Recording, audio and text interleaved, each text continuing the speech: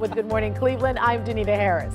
Hey, good morning. I'm Katie Houston. We're going to check in with Meg. She's down near Canton, which is already seeing some accidents this morning, so we need to get you aware of that. But first, Trent, what is cooking with the snow right now? We've got more snow falling. Like Danita said, it's cold. We'll talk to Meg about how cold it is. You saw her all bundled up out there. Cold, wet, snowy, slushy, and a bit gusty as well. So even though we're going to top out at about 30, which is where we are right now, those wind chills are going to stay in the teens all day long. And we're going to be tracking snow all day long. I don't expect it to be snowing, in every spot all day long, but we're going to get these bursts of snow, these just quick little hitting quick accumulations. And that's going to make those roads slick, while you get those bursts. Got one up over the lake, another one north of that. So we're just going to keep watching this all rotate, just kind of move around Ohio. Here's the main low. You see this after just kind of pulling south down 77.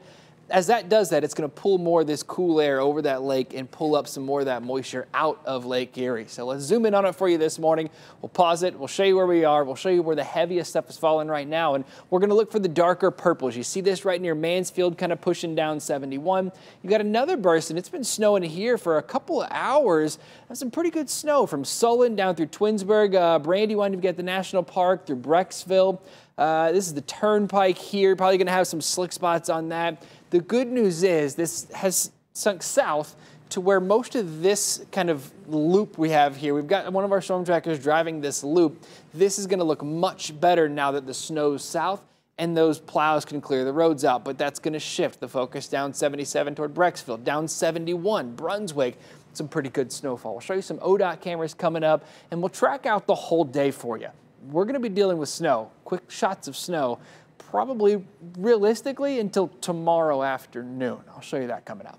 Okay, Trent just mentioned 77. Let's talk a little bit more about that, because right now traffic just opened back up on part of I-77 in North Canton, where a crash damaged a street sign overnight. So let's check back in with Meg Shaw. She's been in Canton all morning long. Meg, describe what you're seeing. We know you're feeling cold. It is pretty cold here this morning. The problem is I'm facing the camera. Of course, the wind is just right in my face, so it's blowing this light snow right in my eyes. But I do want to get to the highway here this morning. Katie just mentioned it. The traffic is moving here on 77 northbound once again. But you'll notice this overhead sign here at the Schuylkill Street exit is actually gone. The overhead signs that would typically be here, only the side support poles are left over, but as you can see, that support pole is damaged this morning. Now earlier, a semi hit that pole, of course, which supports the overhead signs, and damaged that side pole. So ODOT said out of caution, they wanted to take the signs and the structure that stretches across the roadway down just to get traffic moving again. They drug that to the side of the highway, and they say they will replace that damaged portion at a later time. So that's the story here in North Canton. Let's get you a look at some video from Wadsworth. This was shot by our overnight news tracker. The snow and the cold temperatures there causing some slick roads for drivers, but as you can see, they didn't get a ton of snow overnight. This morning, though, there are several cities and towns with parking bans in effect. The village of Mogadore, they have one until 3 o'clock this afternoon. Massillon, you have one in place until tomorrow morning.